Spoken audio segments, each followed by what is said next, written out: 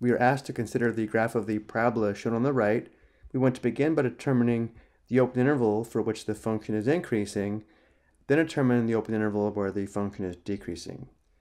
Formally, we say a function is increasing on an open interval if for any x sub 1 and x sub 2 in the interval, x sub 2 greater than x sub 1 implies f of x sub 2 greater than f of x sub 1, which means the graph goes uphill from left to right.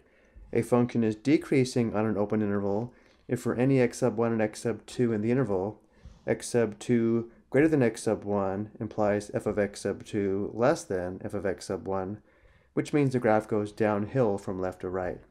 So looking at the graph of the parabola from left to right, notice how starting on the left moving to the right, the graph goes downhill over this interval, which means the function is decreasing over this interval until we reach the vertex, this low point. And notice how the vertex is represented by the ordered pair -3, -4. And then to the right of the vertex, the graph goes uphill from left to right, and therefore the function is increasing over this interval. So to the left of the vertex, the graph is going downhill and decreasing, and to the right of the vertex, the function is increasing. So looking at the problem, the function is increasing on what open interval? Well, the function is increasing from -3 to the right approaching infinity, and therefore the open interval is from -3 to infinity. And the graph is decreasing on the open interval from the left all the way to -3, which means the function is decreasing over the open interval from -infinity to -3. Let's graph these two intervals on the horizontal or x-axis. The open interval from -3 to infinity would be this interval here. The function is increasing over this interval, or to the right of -3. And the open interval from -infinity to -3 would be this interval here, again to the left of -3, where the function is decreasing. And whenever a function changes from decreasing to increasing, we are going to have a low point, which represents a relative minimum.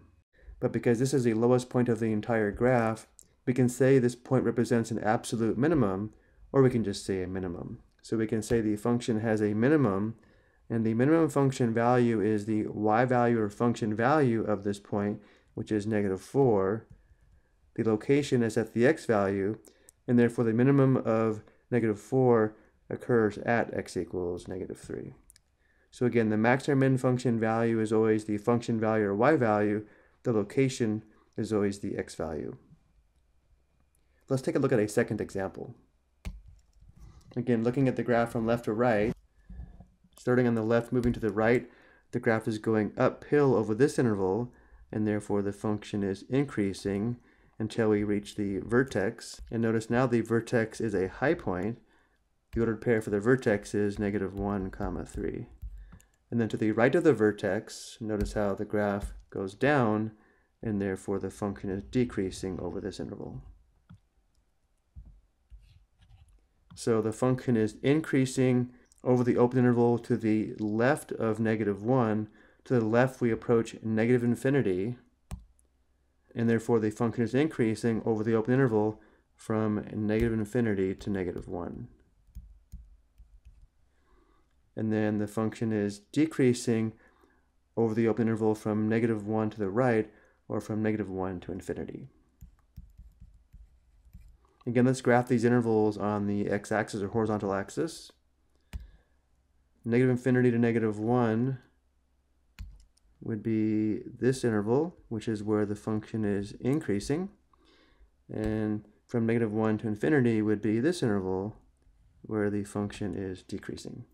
For this graph, the function changes from increasing to decreasing, which means the vertex represents a relative maximum this time, but because it's the highest point of the entire graph, it also represents an absolute maximum, or just a maximum. So this function has a maximum of the function value or y value of +3 at the x value or the location of x equals -1. I hope you found this helpful.